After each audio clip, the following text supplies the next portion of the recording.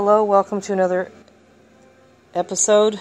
I don't know if I want to call this an episode because it's going to be very brief. I'm Sarah E., and I struggle with mental health issues and with social issues in the world. Yes, social issues, political issues do affect my mental health, and deservedly so. The trick is I need to learn how to regulate my emotions and cope with my mental symptoms when I am dealing with the world around me, especially dealing with matters around disability benefits. Mental illness is a disability. I will say that. You can look it up if you don't believe me. I have looked it up. It is a disability. It is a hidden disability. Many of us appear normal unless we're having an episode. And when we're having an episode, many of us don't want to deal with us. They think we're either lazy or we're doing it on purpose. Not true. Okay, that out of the way. I will discuss a question that keeps on being asked every time the federal government says they're having a crisis with money. Often the media or others will be asking questions. What's going to happen to Social Security benefits if there's a government shutdown? If there's a debt ceiling crisis, as there was back in May and June this summer, as they're talking about again, belly aching about it again, we're going to have another shutdown in October. This may affect Social Security benefits. What I don't like right now is how some media is scaring the you-know-what out of us. Out of senior citizens and disabled people and recipients of benefits, Medi-Cal, Medicare, Medicaid, Medicare, and Social Security, saying this may stop.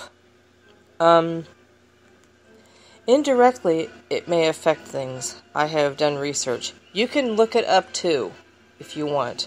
And I suggest that the media looks it up as well, instead of asking questions like this publicly and scaring us. Don't bring it up unless you know for sure that it's going to happen. Because you're scaring the shit out of us, you guys. Either reassure us or shut up. I'm serious. If there really is a problem, we shall rally and fight it. The Social Security Act was made in the 30s. And workers had a general strike in Minneapolis because they weren't getting enough to eat and not getting enough pay. And disabled people who couldn't work, that's for us too. Disabled people who couldn't work since they were 5 years old, even, for God's sake. SSI. That's for people that never could work. And survivor benefits, such as my own survivor benefits, that's what people ask me. That's why I don't even bring it up with people unless it's a political issue. Oh, why are you on Social Security, Sarah? You haven't worked a job. You're not a senior citizen. What are you doing on your benefits? I think there should summarily never be a question asked ever again about human needs being met. Not everybody can work, goddammit. Not everybody has been able to work since the day they were born. There are unwanted children, unplanned children on this planet. There have been unwanted, unplanned children on this planet because people haven't even had responsible sex, goddammit. People have not practiced contraceptives, or they haven't remained abstinent when they don't believe in contraceptives and when contraceptives aren't available.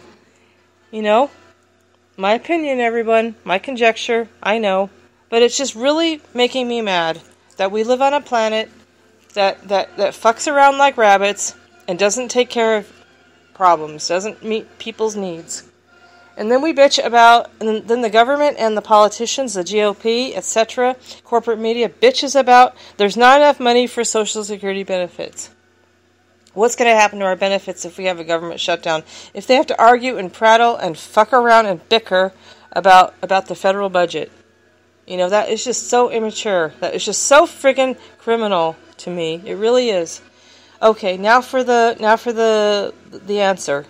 I will be posting the link. I will be posting the damn link on this description, you guys. I'll be posting it. CBS News, for God's sake. Yes, Social Security and benefits may be indirectly affected because workers will be furloughed. That's another job that government workers will be laid off. More laying off, more bullshit because of shutdown.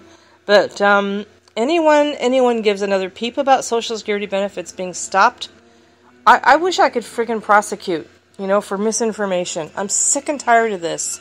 Social Security benefits will not be stopped in October. They will not be stopped. They are not touched. They don't have to be approved every year. They don't have to be approved every time we have a crisis like this. They are freaking protected. And if they're not, goddammit, if there's been a change and we don't know about it, we need to know about it. Open the goddamn books and tell us about it. We have a right to know. This is our lives. Thank you.